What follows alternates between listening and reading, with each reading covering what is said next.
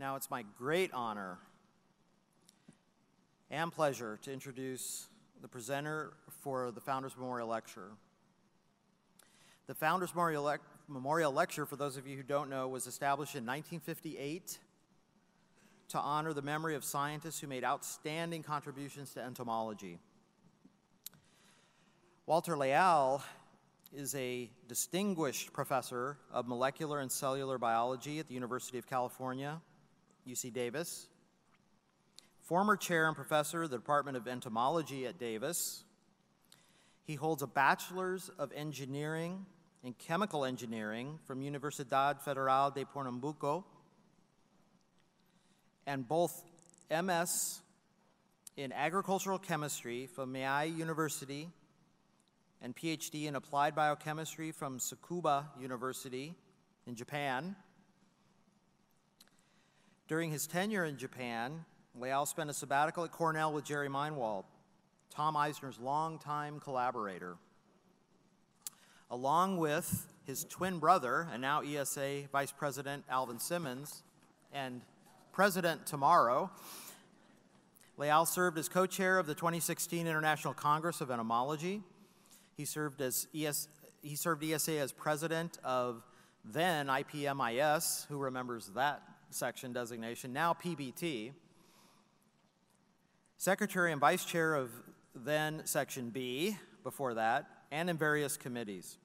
He has been elected to the Brazilian Academy of Sciences, California Academy of Sciences. He's an honorary fellow of the Royal Entomological Society, fellow of the American Association for the Advancement of Science, ESA Fellow, recipient of the Nanyao Su Award, which we presented here earlier, Silver Medal of the International Society of Chemical Ecology, Medal of Science from the Entomological Society of Brazil, and the list goes on and on and on. And we won't get out of here if I keep reading everything. We'll go way past our time that Walter has accomplished in his career. And I want to just finally say that there's all these bona fides for Walter. The list goes on and on and on, but Walter is a great guy and a great friend to me. So please welcome Walter to the stage for the Founders Memorial Lecture.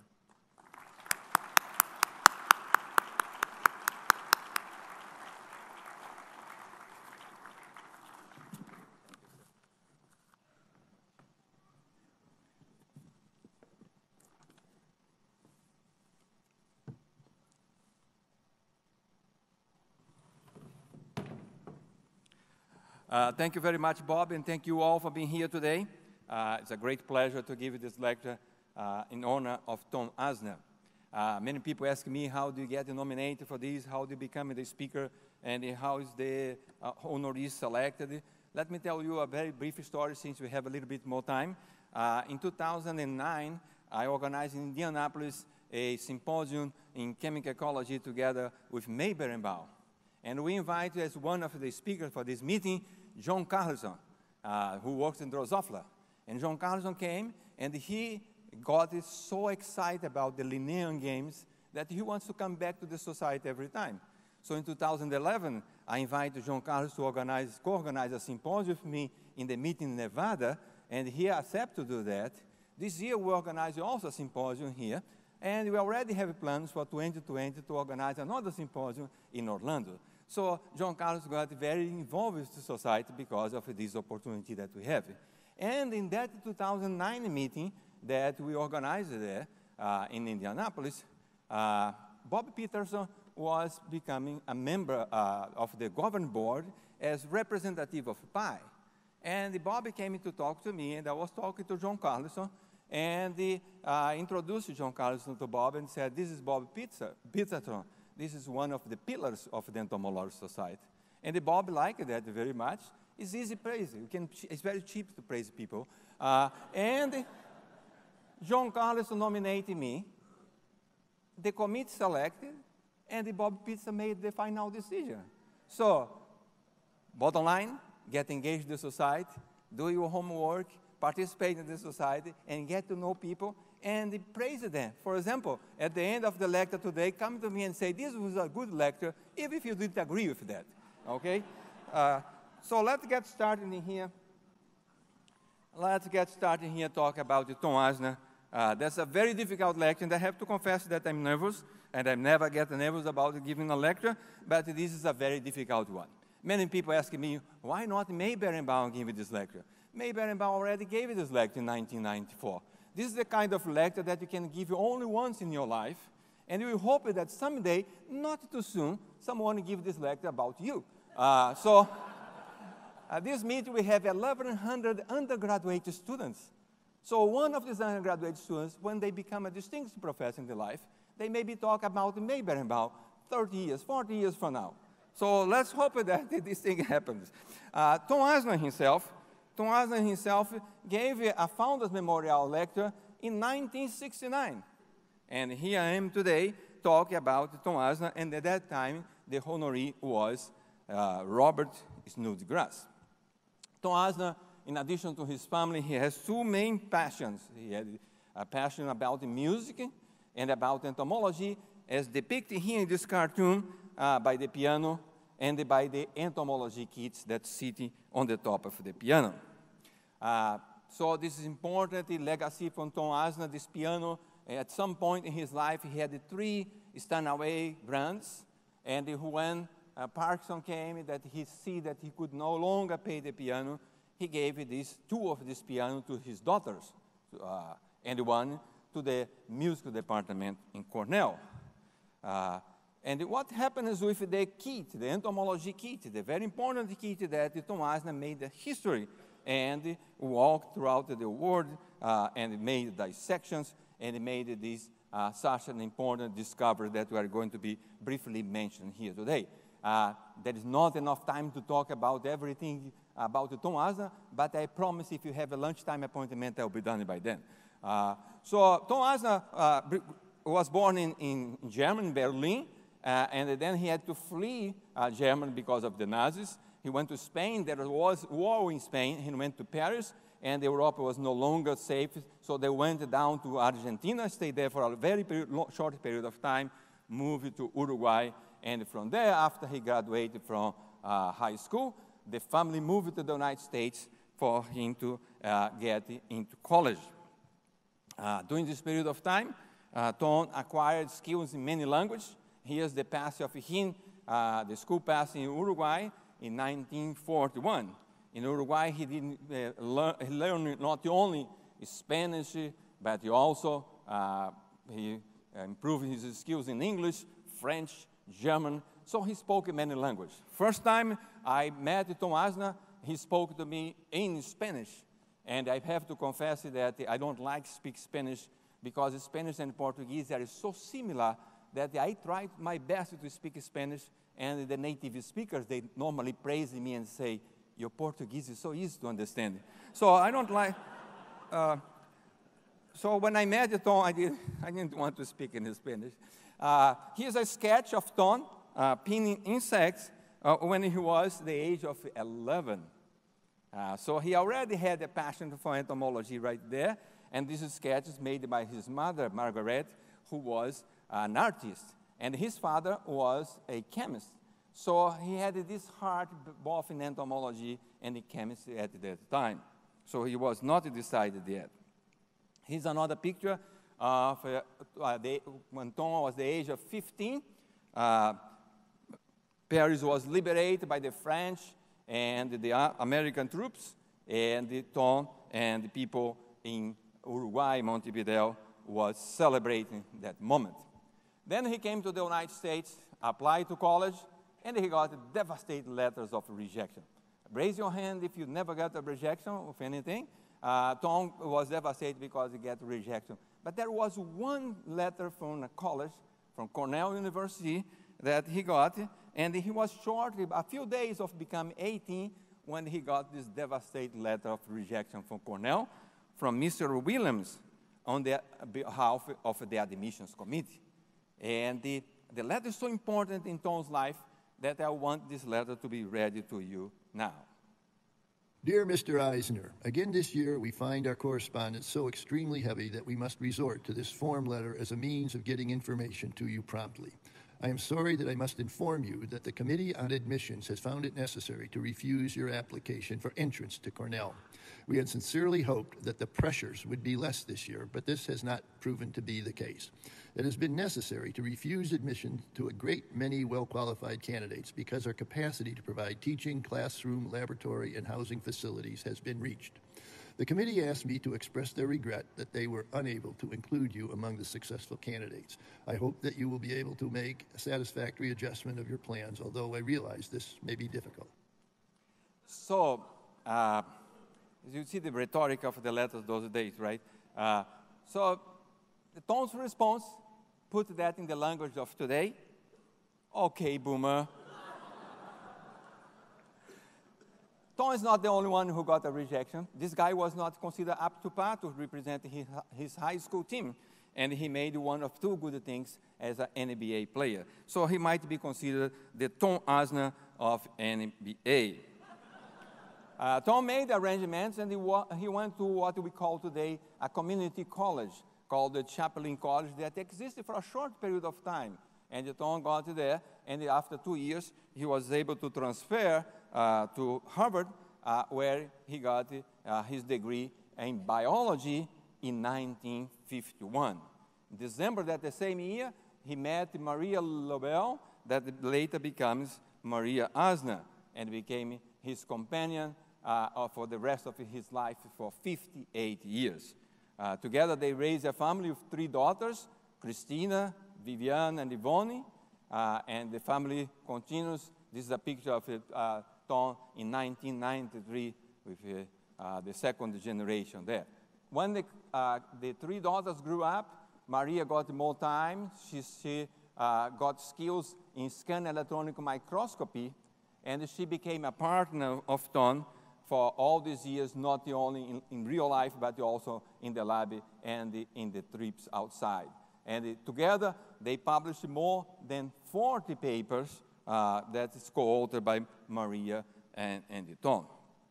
Here's the entomologist that made Tom shift the balance towards entomology. Like I said in the beginning, he was undecided between chemistry and entomology. And then he decides to entomology because of lectures that he took during these undergraduate studies at Harvard, lectures from Frank Carpenter. And he then decides to go back to Harvard for a PhD program under the supervision of Professor Carpenter.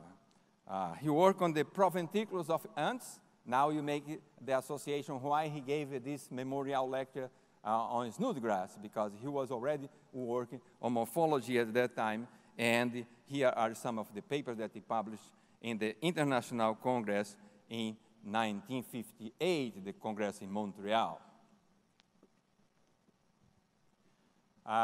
He was not up to par to become an undergraduate student in Cornell, but he was well qualified to secure a position as assistant professor. In 1957, he was hired by Cornell, and very quickly he went up to the ladder, becomes an associate professor in 1962. Then, in 1966, he was promoted to full professorship, and in 1976, he became the Jacob Gold Sherman Professor of Chemical Ecology, a position that he maintained until 2006 when he retired. Retired officially for the paperwork, but he continued to work until as late as possible in his life. Another important mark of his passage from Cornell was the foundation of the neurobiology and the behavior department that he did together with Dick O'Brien and William Keaton. For the undergraduate students that luckily are participating in this meeting this time, let me explain this. The university professorial position, when it comes to a certain level, in order for you to advance, for example, for a full professorship, you get to get letters, extramural letters, so that the peers tells about you. And Tom got in Cornell the most exciting letters from the outstanding scholars at that time. Here's a letter from no one else than Vincent Detrier from UPenn. He praises Tom in this letter, and he goes and says at some point, no letter would be totally objective if you had to gloss over the fact that Tom Eisner often rubs some people the wrong way. Part of this stems from his high-strung temperamental nature, part from the fact that he abhors mediocrity. This is highly commendable and all too infrequent in occurrence in our profession. A person who strives towards perfection does indeed tend to irritate others. Is that right? I never noticed that. On the other hand, Eisner set even high standards for himself than he demands of others. And then he concludes the letter very nicely say, in Eisner, I see a man of excellent character, highest integrity, scholarship, and drive. I conclude, somewhat wistfully, that I am sorry you do not have space in the table of organization to try to steal him away from you. The message is very clear. Promote this person. A second one that he got is a letter from this, if you look insect physiology, and you're going to study insect physiology, you are going to know who Carol Williams is. And in the letter, one excerpt from the letter is that Carol Williams says, in my opinion, we will not be able to hang on to Eisner unless he is promoted, or you will be lucky to hang on to him if he is promoted. And they hung on to him until his retirement. So Tom was very loyal, stayed the entire time in Cornell. One of the many reasons for him to stay in Cornell the entire life is that he met his man here, Gerald Meinwald and Tom Eisner became partners in chemical ecology for the rest of Tom's life. Like Bobby mentioned, I did a sabbatical in 1994, a sabbatical leave, that's the only sabbatical that I had, in the lab together with Tom Eisner and Gerald Meinwald in Cornell. And I have to say that I'm trying to be entertaining here, but I'm very sad. I miss them. I'm offers them very much. We cannot talk about Tom Eisner without talking about Jerry. It's like the cartoon Tom and Jerry. Can we tell a story about this cartoon? Just talk about Tom. You have to tell a little bit about Jerry. Jerry was such a nice person. After being a member of the lab there, I became friends with Jerry for all the rest of his life. And I heard so many interesting stories about Tom Eisner directly from Jerry. And I wanted to record these stories, put in a tape for this presentation, but very unfortunately, on April 23, when I was flying from Philly to Ithaca, at that time, Jerry passed away, and we had to resort to the lectures that are somewhere else, the videos that are somewhere else, because I was not able to put Jerry directly. And we were introduced by a mutual friend who was Howard Schneiderman, who had somehow knew us both from Harvard. And when Tom Eisner came to Cornell, Schneiderman actually brought him around to my office and said, here's our youngest faculty member in entomology, and he does some interesting work involving insect chemistry, and maybe you can give him a hand now and then. And so I began to talk with Tom Eisner. We'd often have lunch over in the Statler, and he would tell me, in one lunch, he would tell me about a half-dozen different insect stories that seemed to involve chemistry. I had a hard job keeping these stories distinct one from the other. And some of them clearly involved chemistry that you could approach and it would be fun to do, and some involved maybe high polymers, and I didn't know quite how to work on those problems. He knew a lot of natural history, so he knew the lives of insects in great detail, and he had a talent for bringing these insects into the lab, and if they had behaviors that involved chemistry, he would be able to dissect out the glands that contain the active chemicals, and then he didn't know where to go from there. Yeah. On the other hand, if he brought over a little glass vial and said, you know, here's some stuff that has interesting biological activity, can you figure out what it is? So Tom admitted himself once that he said, I derive my inspiration not from the library or the classroom for interaction with colleagues, but from the times spent observing events outdoor. And here's one example of him observing this millipede, blowing air in the millipede, and Maria Eisner recorded that, photographing the event. Always, when he went to the field, he brought this famous kit, and with this kit also in the lab, he dissected so many insects and was able to milk venoms and the chemicals and such important compounds that Jeremiah Wald determined chemically destructive of those compounds. So at some point, he became the go-to person in terms of if you want to dissect an insect, you want to collect venom, you have to go to Tom Eisner, as described here by Professor John Hildebrand. When I was just a young undergraduate, I was interested in venoms.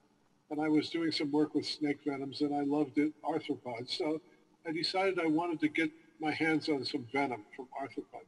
So I started reading papers in the literature, and I discovered that there was a guy named Tom Eisner who was sort of the go-to guy for studying arthropod venoms.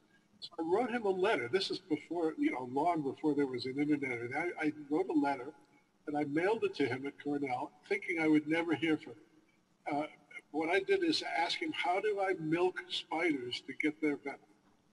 And he wrote back a lovely letter to me, a substantial letter, really taking my request seriously and establishing a very nice relationship, telling me all about what I should do and that I should keep in touch with him and so forth.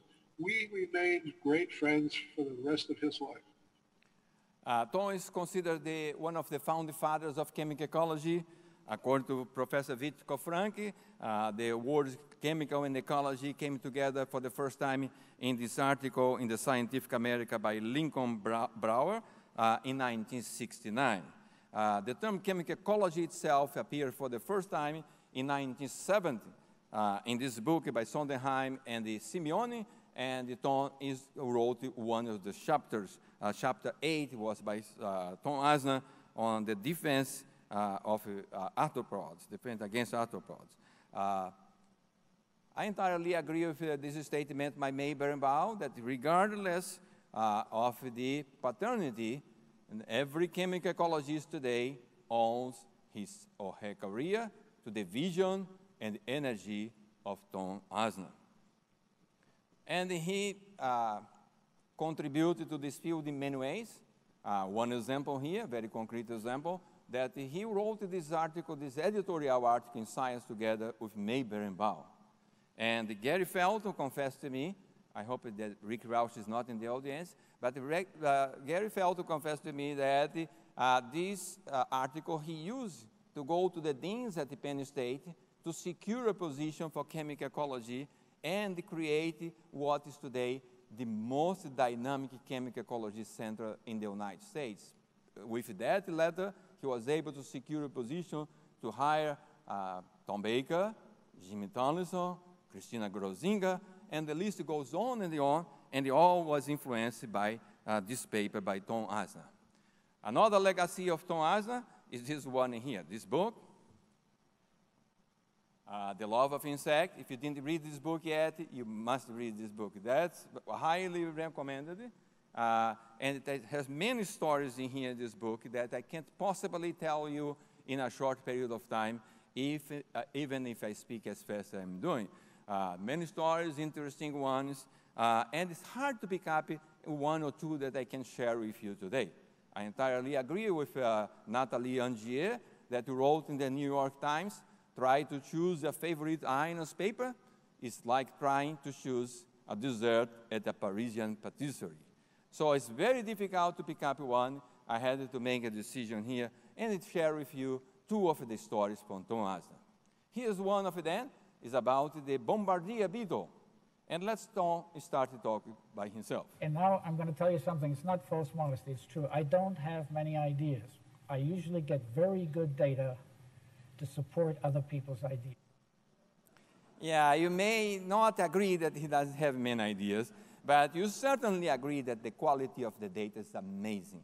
It's very clear-cut to a point that statistics is not needed. And also, he's able to get it together with other people to bring some subject to another level.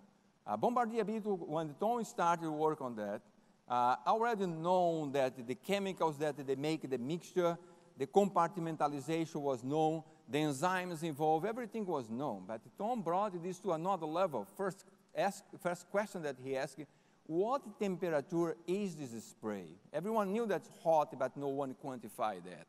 And he was able to recruit people to his lab, like this graduate student here with a pipe there. Dan, had a bachelor's degree in electrical engineering. So he was able to recruit these people, put the right project, and they answered the question. And based on their ingenuity, they developed a system that they could measure the exact temperature that's coming out, and also they put this insect in a calorimeter and were able to measure the amount of energy delivered by the spray. So for the first time, it was known then that this spray comes at almost the boiling point, almost 100 Celsius, and generates 0.22 calories per milligram of the spray. This was such a fantastic story that it made the cover of Science in the issue of 4th of July, 1964. Nothing better for a cover of Science at that time, like the firework generated by the bombardier beetle. He always wanted to know more, and the next step was to photograph these beetles. That's another skill that Tom had, is about photographing. He was very skillful of that and generated wonderful pictures that you are going to enjoy if you see this For the Love of Insect. He wanted to photograph and they bring this story to version 2.8. And for those that are millennials, at those times we used films to photograph. There was no camera, no iPhones. And we used a flash and a shutter. Here's how he did. He dimmed the light in the room, opened the shutter, and now any light that comes is going to be recorded by the film. And how we're going to shot this light in the flash in coordination with the action of the beetle. So he pinched the beetle, and the sound that was recorded by the spray generated an electricity that connect the flight. So you do this thing once at a time, go back and repeat again, put another film, very patiently. But like I said, he was able to generate pictures that shows the precise nature of this spray, how the beetle is able to find exactly where he or she has been attacked. For example, here in the right leg, in the middle leg, in the hind leg, and even if the leg is up or if the leg is down, the beetle can find exactly the location of the pinch and send the spray to be the most effective possible. So he also did another experiment because he didn't like to be pinching insects because he knows that's not what happened in nature. There is no forceps in nature pinching insects in the leg. So he wanted to have an attacker. He used the ants. And in that case here, they use a thermocouple that trigger the flash. In this case here, when the secretion come out, the temperature already changed, and at that point the flash is activated and recorded. Tom regretted later that he was not able to record this picture in color, and only the black and white version was available. Like I said, he always found the right person to collaborate to answer his question. Tom had a camera that could record 400 frames per second, and he was trying to record an event that happens in a cycle of 500 to 1,000 cycles per second. So it would be impossible. But this professor developed a new technology that would allow to record 4,000 frames per second. So surely enough, Tom collaborated with him, and here are these fantastic pictures that they generate together, and they went back and they put another paper in Science. This time not as the cover, but another publication in Science. Tom has more than 400 publications. And many of this publication came in Science, and many of them made the cover for the Science. I counted 21 papers in Science, and I stopped counting. And I saw many pictures as a cover of Science that I recollect here. It was one picture after the other, so that graduate students at that time just wait for the next exciting story that's going to come from Tom Eisner as a cover of Science so that they can discuss in a student seminar. The first memories I have of Tom Eisner were, of course, not him, but as a graduate student, reading his papers in Science. It was always, waiting for the next great, exciting discovery that he would do with all the intricate, clever stories. And he was a god to young entomologists like me. This lecture has different styles, and the most common styles that people talk about their work in relation to the work of the honoree. I decided that everything here is going to be against Tom Eisner, but indulge me to show one slide about my publications and most of the work that I published, the best work that I have, I send first to PNAS. And if PNAS reject, I send to science, but I don't send my work to science or nature, I send to PNAS. And I have been lucky that more than 10%, I have more than 200 papers, more than 10% of these papers have been published in the Proceedings of National Academy of Science. Some of them made even the cover of PNAS. 12 of these papers and the 3 commentaries were either edited or invited by Gerald Meinwald. And after Gerald Meinwald passed away in 2018, I already submitted 3 papers to PNAS, and the 3 of them have been rejected. So let me repeat here, I miss Gerald Meinwald so much. So here's Gerald Meinwald. We celebrate his 9th birthday in Kyoto, and he is together here with his wife, Charlotte Greenspan. Kobe Shaw was also a very important figure, organized this together, this event for Gerald Meinwald. So another story is about the female fatale. And this story, by the way, comes in PNAS. And this story was initiated by Jim Lloyd from the Firefly dog from the University of Florida. By the way, the University of Florida is the largest department of entomology in the country, 73 faculty and counting. Amazing. Congratulations. Jim, who's already an emeritus professor there, he figured out the signal in between these 2 species. I'm not going to tell the name of this species because you are going to get confused with my accent and pronunciation of these 2 names. Why don't I call them species A and species B? Species A and species B, both of them, they produce light and they communicate the male and the female with the light. Species A produce the light to attract females, attract the males, and also, at some point after she copulates with the males, she changed the lights to mimic the light to species B and attract the species B, and then they prey on that species B. They eat the beetle, the male. The male comes to have fun, and they be literally eaten by the female. And why is that so? Then that's when Tom Eisner gets in the picture. Tom Eisner showed by using his chemical prospecting project, that's a term that he coined himself, chemical prospecting. They are looking for source of natural products can be useful in industry, for medicine, for example. And he was working with these beetles, not to look at the light communication, but rather to see a source of chemicals that they could take from there.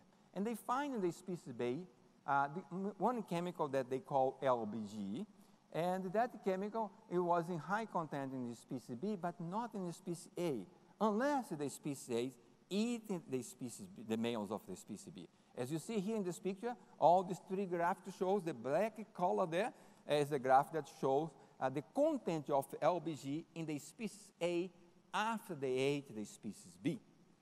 And you see that it's unfed, there is nothing there, and when it's fed, the quantity is very high, no matter the different way that you measure that. This is another example of Eisnerian statistic. There is no statistic there, we don't need a statistic for that. It's almost all or nothing. So he figured out that why this beetle then sequestering these chemicals, what's the importance of that? He went to the next step and used the jumping spiders to measure what's going on in terms of acceptance or not. If the beetle didn't feed, it's an unfed beetle, as you see in the graph in black bar now, it's sprayed by the spider. But the spider rejects it, they fed on the beetle of species B. So he clearly demonstrated that by sequestering this chemical, the species A is getting advantage in terms of getting a defense compound that they themselves cannot produce, but they know a very good source of that compound. This work went on with his a graduate student at the time that I was on sabbatical in Cornell. The guy on the right side there is Andres Gonzalez. He went on and became a famous chemical ecologist himself. He, by the way, the vice president of the International Society of Chemical Ecology as we speak.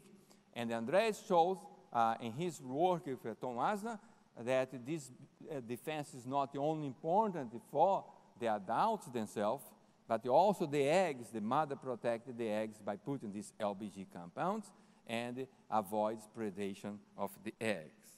So his legacy goes on, and like all of us, we like to publish, and you like to publish first. You don't like to be scooped. Tom hated to be scooped, and he made it very clear when he met for the first time one famous chemical ecologist, Jerry McNeil. You know, I held him up as you know, I'm a dirt ecologist in the chemical ecology field, and went in and I thought this is a kindred spirit. And the first time I met him, somebody said, "Oh, this is Jeremy McNeil from Quebec," and he looked at me and he said, "Are you the Jeremy McNeil that published on puddling in skippers?" And I said, "Yes, sir." He said, "I hate being scooped," and turned his back on me. And I was going, you know, I just met my God, and he turned his back on me. And then he turned around, burst out laughing, and said, "That wasn't polite. I liked the work, except we were trying to get there before you, but you beat me to it." So he liked to go back to Harvard, collected the Harvard Centennial Medal in 1989. In 1994, Tom got the Medal of Science, the highest honor in science in the United States. And here is a letter and a photo of he receiving this honor. Those days, we photograph would be a blessing, but nowadays, we have a video for almost everything. His partner, Gerald Meinwald, got the same recognition 20 years later, and he is receiving the award. National Medal of Science II, Gerald Meinwald, Cornell University, for applying chemical principles and techniques to studies of plant and insect defense and communication, and for his seminal role in establishing chemical ecology as a core discipline important to agriculture, forestry, medicine, and environmental science.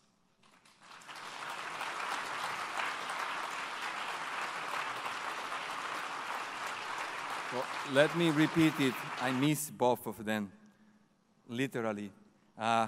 So the second medal at that time, it was made very well, the same time that Jeremy Meinwald received that medal.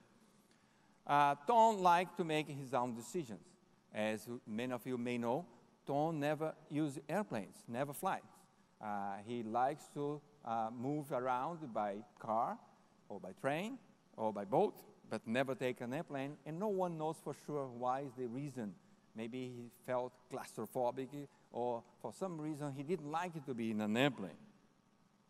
I love to drive long stretches, which is a terribly non-environmental thing, but driving without a portable phone, endless distances, I find to be the greatest time to relive experiences or connect thoughts in new ways. So in 1996, I organized a symposium in Japan, a chemical ecology symposium, to honor Jeremy Meinwald. And after that symposium, the first time that I met Tom Eisner, he told me, "Walter, why didn't you invite me for your symposium in Japan?" I said, "Tom, you don't fly." And he said, "You should have invited me. I would decline." So he likes to make his own decision.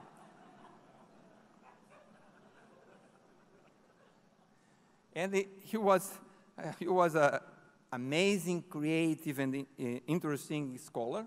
And the people who was very close to him describe that like Wendell Rudolphs. I found that Eisner, as everybody has, he's the most creative and interesting naturalist to have as a friend. And he and I were on many doctoral candidate exams together because they would have both of us on their committee. And whenever we were on this, I always look forward to those times because Eisner would end up describing novel other observations and scenarios that were of interest to him, of things happening in nature. And it would turn out to be a learning time for all of us on the committee. And sometimes I don't even know if there was a question after his description of that for the student who we were examining. He was talking about something that was of interest to him or something new in nature that he had just discovered. And so it was always a learning time for us. Now, as you know, one of our last students together was Shannon Olson. And I asked Shannon also how she remembers Tom Eisner. The experience I had during my graduation party, where in the middle of the party, I found him not with all the other guests, but actually behind our house in this tiny pond with his wife, Maria, looking for a specific species of mosquito that was only around for those few weeks of the year. And so I think if I had to summarize him, I would say that he is a curious, observant child of nature. Tom was also an inspirational instructor. Whoever had the pleasure of attending a presentation by Tom or get a lecture being taught by Tom can testify to that. Robbie Raguso, who replaced Tom at Cornell, had the privilege of being in the classroom with Tom for some time until he could no longer teach. And here's Robert Raguso. Yeah, Tom was a showman. He loved to teach. And for him, teaching was about awe and impact. He wanted to inspire students to be excited about nature. And so he put in all the work ahead of time to choreograph his lectures. Every slide had a purpose. Every gesture, every word had a purpose. He practiced, and he took a lot of pride in his delivery. Together with his colleagues at Cornell, he created the first chemical ecology course in the nation in 1970, and many people took that class and some became famous chemical ecologists. There was an undergraduate student who attended that chemical ecology course, and his name was Tom Baker. And a couple years later, he came, Bryn Cardet joined me as a postdoc, and he brought Tom Baker along, who was at that time a conscientious objector, and I got him for a cheap price to be a technician in my lab. And then soon he stayed for a master's, and he went on to become world famous himself. If you want to know about a professor, you can go to this site, Rate My Professor, and you can find, for most professors, this site should be relabeled Hate My Professor. But it's not the case for Tom. It's all laudatory there as encapsulating this one in here. This guy is a living legend. He has over 500 published papers, and he has been the pioneer for the field of chemical ecology. His storytelling is fantastic, and all of the stuff he talks about is just so interesting. And the praise goes on and on. You can visit this website, and it is all there. Students like to thank Tom because that was so inspirational, his lectures, that after the course, they would send the notes and the written notes to Tom and the various cards. There are so many facets about Tom Eisner that's impossible to describe in a 30-minute lecture. So I apologize for not being able to cover so many things. There is one facet that I'll let Paul Finney describe for us. Tom has an amazing sense of humor. It's hard to describe. It's quite diverse, but part of it is political. He clearly is has very little patience for much of what goes on in Washington, and he can actually make you laugh at his sarcasm sometimes. But he always has funny stories to tell. Often on the elevator, we would be coming up to the 4th floor of our building, and it's time for at least one joke on the elevator. He'd have everyone in the elevator giggling by the time we got off on the 4th floor. Here's a good Linnean game question.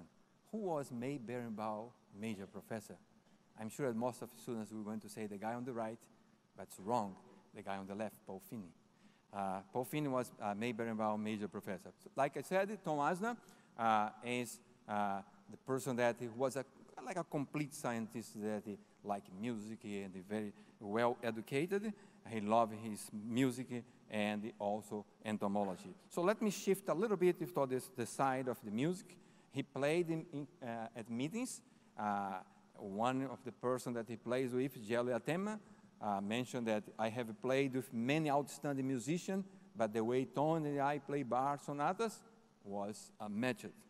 Of course, he played with Jared Meinwald at many chemical ecology meetings. We are blessed to have the opportunity of listening to the music played by both of them, or at least one of them at a time. He appears here playing the flute with Jane Houston and Marina Gilman singing. So he was an inspired entomologist, an accomplished musician, a very complete person, as described here by Bert Holdobler. Tom Eisner is one of the greatest scientists I knew, and he is one of the most witty colleagues and friends I knew, and he was a great artist and gifted pianist and conductor of an orchestra, so he was one of the last Renaissance persons I have ever met. Very well, a summary of Tom Eisner. And now the question, where is Tom Eisner kit? Who inherited Tom's kit? This very famous entomology kit that he brought to the field, he brought to the lab to dissect insects, and they make these all wonderful stories that are there. And also, this book that he got as a present when he was turning 12 years old. The parents gave this book to Tom, and where is this book now? So the answer for this question is that Tom gave all these presents to a 14-year-old naturalist in the making, according to Tom in this card. And he did that 5 months before he passed away. So all these special gifts went to, let's have a look at them now. The real one, I'm showing you the photograph, but let's look at the original entomology kit that's now inherited by Tom's protégé, Catherine Angier. Please welcome me, join me in welcoming Catherine Angier to the podium. She went on, that's when she was a little kid in here, and she went on and got, just graduated last year from Princeton, summa cum laude in biology. She used that kit, so it's going to tell you the story about that now. Here's the letter that she got from Tom Eisner. Thank you very much for coming. The podium is yours. Hi, thank you so much for having me here. It was probably one of the most surprising emails I've ever received out of the blue when he was doing a lot of this in-depth research that have obviously gone into making such an amazing memorial lecture. So thank you, Walter. I really never thought it would lead to this, but yeah, I met Tom when I was 5 years old. And even before then, as you could see probably from the 4-year-old picture, I was a little bit symptomatic with the severe bug obsession. And I always loved collecting caterpillars, looking for crickets, stopping to look at every ant on the sidewalk. But meeting Tom was really something special because he obviously valued, even as a capital A adult, this, exploring nature, the childlike wonder of it all. And we went to his house in Ithaca and just wandered around a field looking for bugs together. And even my kindergartner brain knew it was something I would never forget. So for the next almost decade, I would write him letters describing cool bugs that I would see or behaviors. And he was always so encouraging in his replies and even sent me a dissecting scope that I could use to examine them. Eventually, I couldn't read his replies anymore because his Parkinson's was getting worse. And when I was 14, he did send this kit, which at first I was really happy about because it had all these really cool things in it. But then when he died shortly thereafter, I realized it was kind of a goodbye kit and apparently inheritance. But I hid it away for a long time because it was no longer had positive connotations. But that all changed. Senior year of college, I started this senior thesis research on an ant-plant mutualism in Panama, and I decided it was time. I felt like I was finally going to join the world of entomologists, so I brought him with me, and I thought it was kind of a good luck charm. So thank you, Tom, for being there with me. And I just want to say that I hope he'd be proud that I came from, I guess, a kid hardly able to pronounce the word entomology to now applying for a PhD in one. So thank you for all sharing in this experience of honoring such an amazing man. And thank you to Walter for inviting me. Can you display it, please? Should I leave it here? No, so, it is. Thank you very much. And Catherine is going to be here. And if you want to have a look at the kit, so you can go back to the table. And she's going to show you the kit available to you if you want to have a look at the real one. So I want to conclude here by thanking everyone that helped me. I was not able to use everyone's input in this presentation. Too much material. I should write a supplementary information for this lecture, put in YouTube, because I have so much material that I got for so many colleagues. I appreciate so very much the effort and the time that they put for these people. So I'd like to dedicate this lecture to Tom Eisner on behalf of 7,000 entomologists. And thank you very much for your patience and for staying up to the end. Thank you.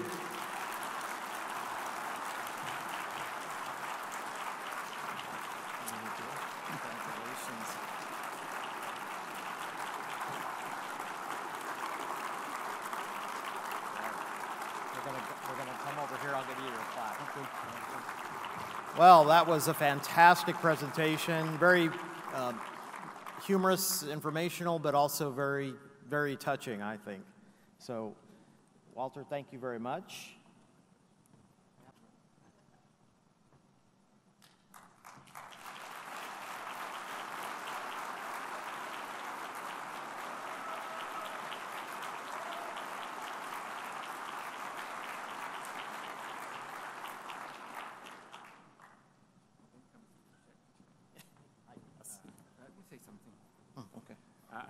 Thank you very much, Bobby. I'll take the plaque, but the check I'll give to the Chrysalid Fund, now the fund that we have for the society. So can the society reroute the check back to the Chrysalid Fund, right, that you announced last time? Thank you very much. It was my honor. I have to pay to give this lecture, not get paid for it.